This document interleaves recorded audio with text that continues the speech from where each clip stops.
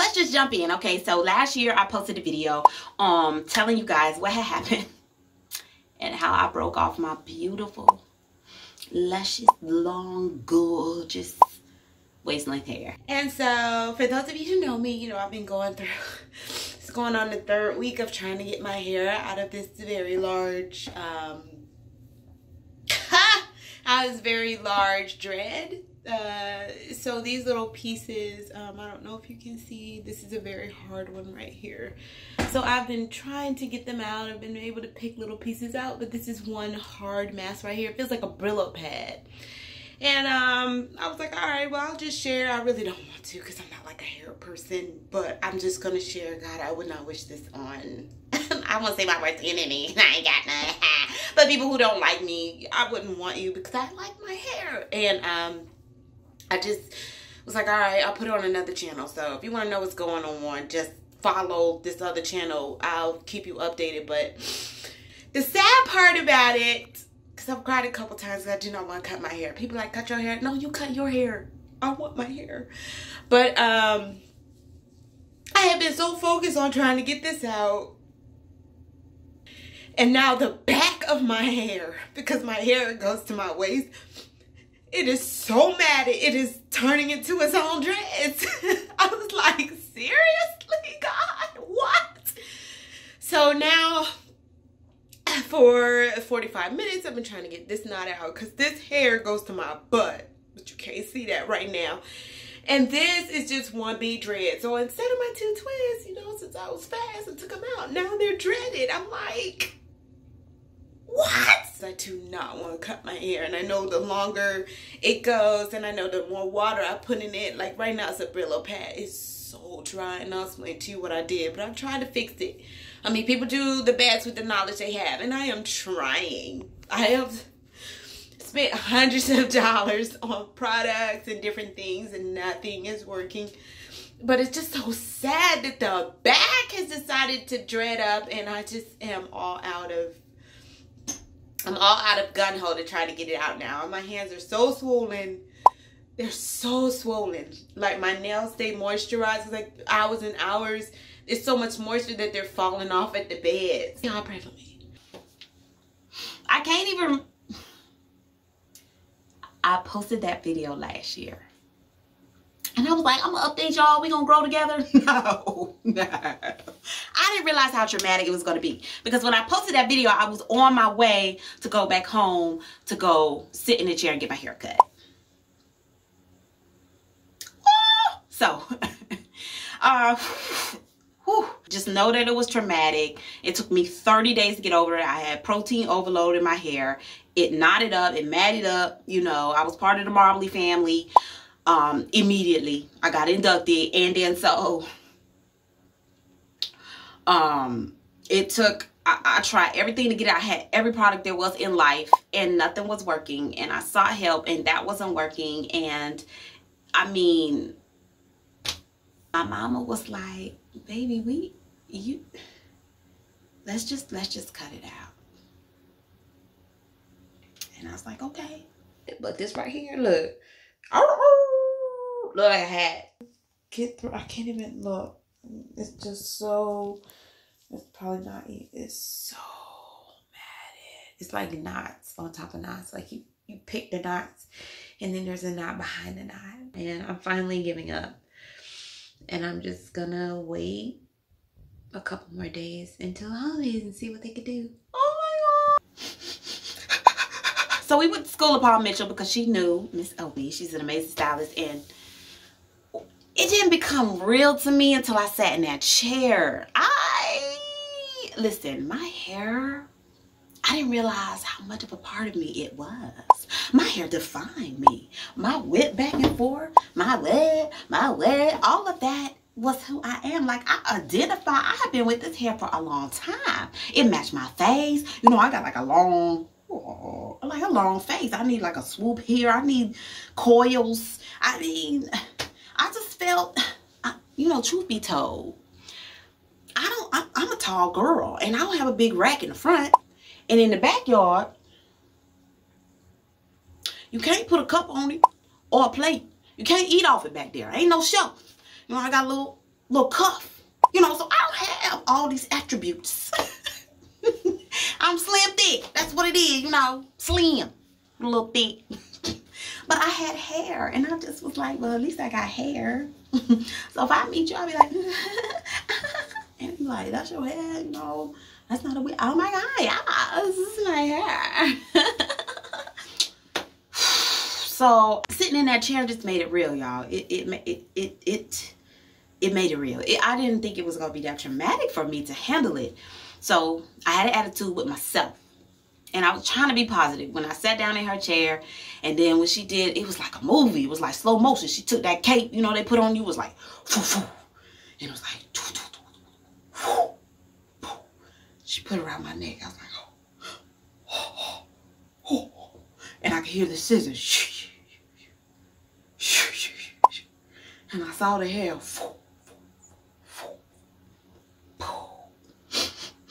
And I was trying to hold it together. I was in the chair like, and my mama came with me for support because she was still like, how did this happen?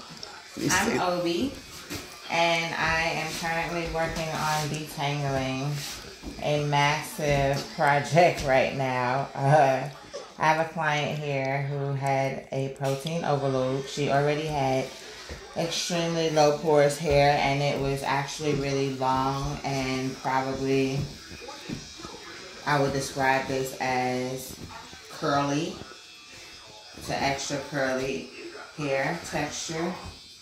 And so her hair had begun to coil around itself and kind of create some locks.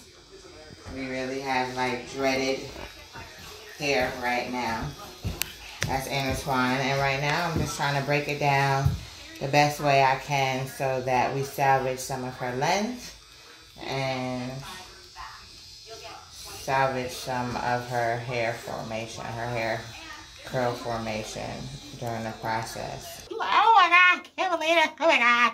So I was trying to be positive. I was in the chair while she was cutting all the knots out. She was cutting. She was doing a good job. I was trying to, you know, not hear the scissors. And so I was looking at pictures of natural hairstyles. And I was like, oh, Miss Obi, well, what about this? Do you think my hair can look like this?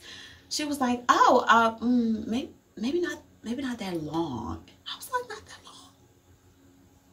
I was like, well, this, she was like, maybe more circular. So as she was cutting it, I was like, oh my God, what's it gonna look like? So basically what she did first was she just cut out all the knots. There was no styling, there was no shaping, there was no cut in mind. It was just, we gonna cut these knots out. So there was different, a million, trillion, quadrillion lengths in my hair when she cut it out. And I had attitude with myself, and I was feeling bad. And when she was like, okay, it's done, let's wash it. Now that was amazing. Y'all know the Gorilla, I'm sorry, not Gorilla Girl, Tessica, when she was like, I could finally feel my scalp. Y'all, girl, I understand. King Kong go wrong. Whatever they, you know, whatever it is with the Gorilla Glue, girl, I feel you, because my hair locked up. I couldn't feel my scalp for like over 30 days. And I did foolery. And truth be told, like all that conditioner and stuff was still in my head. It was like wet in areas for days and days and days. There's a reason why you don't leave that stuff in your hair for that long. When I say I feel like fungus or whatever, because your scalp is moist, it's hot, it's got a bunch of hair, things can hide. I have very thick hair. Let me tell you, I don't know what was growing in there, but it was a type of itch that you couldn't scratch. And I couldn't get to it because my hair was all knotted. So when she was washing it, it was like,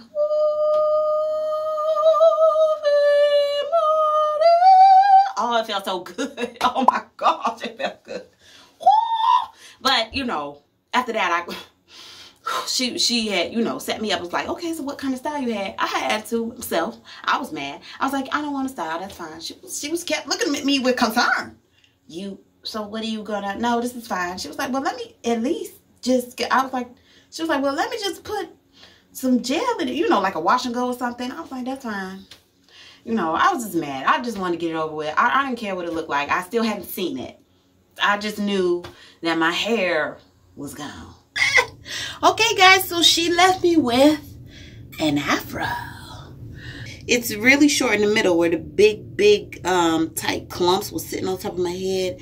My hair is breathing and my scalp is itching. My scalp was like, yes, freedom. These pieces are really short. But she was like, when it grows out, it'll be layers.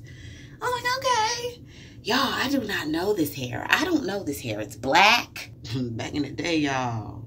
Back in the day. Because I've been with my long hair for yes. I remember putting box dyes, like blonde box dyes, trying to lighten it up because I thought it was Beyonce. I don't want dark hair. But you know what? I'm going to rock this, bump it. But I'm going to go ahead and, you know, kind of pull this back up a little bit. So I will say that I straightened it a couple months in. And I went to work and, you know, my co-workers, they were really nice to me. Although I know they was under their breath like, dang. She don't got that neck swing no more though. Now, I still was drinking my fenugreek water, which I would always preach to people that makes your hair grow faster. I don't use it as an oil. I actually drink it and eat it and put it on my face sometimes. So I was like, but I straightened it, you know, because I had something to do at work. And it was December. It was actually almost a year. And I was like, oh. I mean, I had a little length.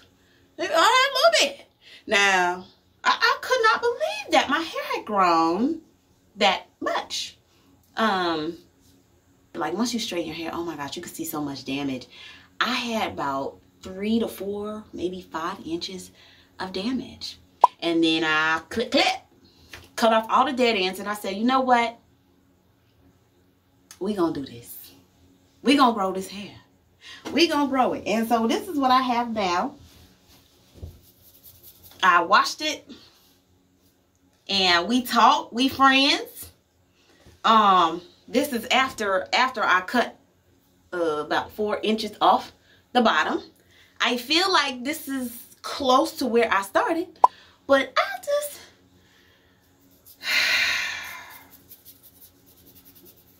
yeah, I still got the itchies. That's gonna be a whole nother situation now. I said, okay, we gonna do this, y'all. We gonna do this because I can't keep going like this, and I do want my hair back. Now that we're updated and we have a starting point, we gonna do this, y'all. We gonna do this. I really do want to grow my hair back to where it was, and I was looking at the hair videos. It's so much. This will grow your hair, and that will grow your hair, and do this with your hair, and this gel, and this product, and I use this. And I was like, first of all, how long am I supposed to be on YouTube to figure out how to get my hair where it needs to be, and all of the ways that you keep your hair? And I said, all right, we gotta streamline this. It's basically only 3 things you need to know. 3 things. If you know these 3 things, you're good. You know your hair. So that was the update, and thank you guys. I'm so excited that you're gonna be on this journey with me. That is my update. I am not my hair. It still lies. I was my hair. I was.